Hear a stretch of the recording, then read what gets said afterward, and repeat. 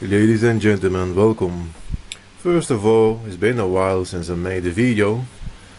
No particular reason for that, just laziness.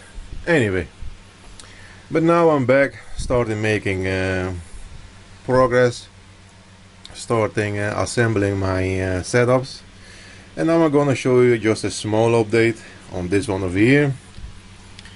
These are the laminations of the U-core generator style. The laminations are not coated yet, so basically it is just one lump of iron, or in this case steel, as a core. Here you can see the rotor.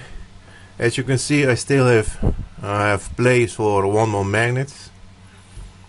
So at this moment in time, yeah, the gap is about 10 millimeters between the magnet and the core. Yeah, let's start it up. Give it a little spin. Let me look over here. Which one was it? I think this one. Yep, there it goes. It is running on 6 volts.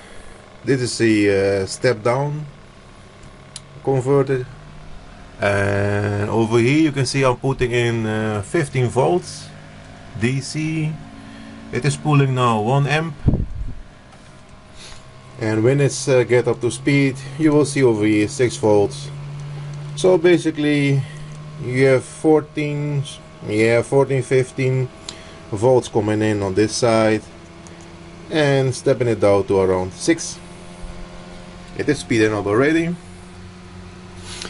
The cogging I have now over here is not that bad, but I think when I put another magnet in it, or a thicker one, it will be much worse. Maybe, I do not know. But in this case, yeah, it's not bad. Let me switch to this meter over here. It is now pulling just below half an amp. So I'm gonna go, wait, what is this? Yep. So it is pulling now just above 300 milliamps and around 6 volts. It is still speeding up. Running pretty smooth. The drive circuitry is nothing special, as always, just a N-channel MOSFET, Hall sensor, blah de blah. Yeah, you get the idea. Yeah. Running nice. 6 volts at just below 300 milliamps over here. Yeah, not bad. Gonna start it.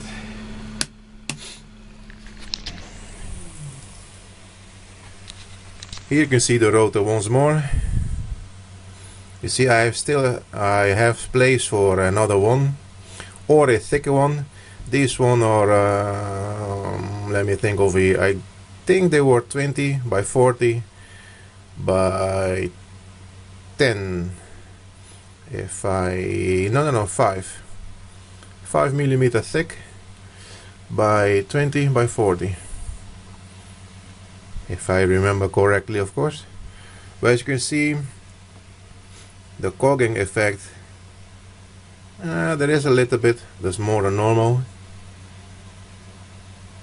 This is not bad. Anyway, nothing spectacular, nothing special, just a small video on this setup over here.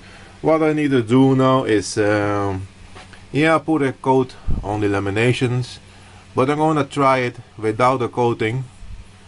And like it is now, only thing I have to do is run 2 coils over here at this spot, one on this side, one on that side, and then we see if it's producing some energy or not. Anyway, and of course, just a little update, I have that one also coming up soon.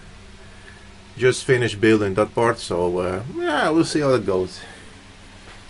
As always, hope you enjoyed it, and thank you for watching.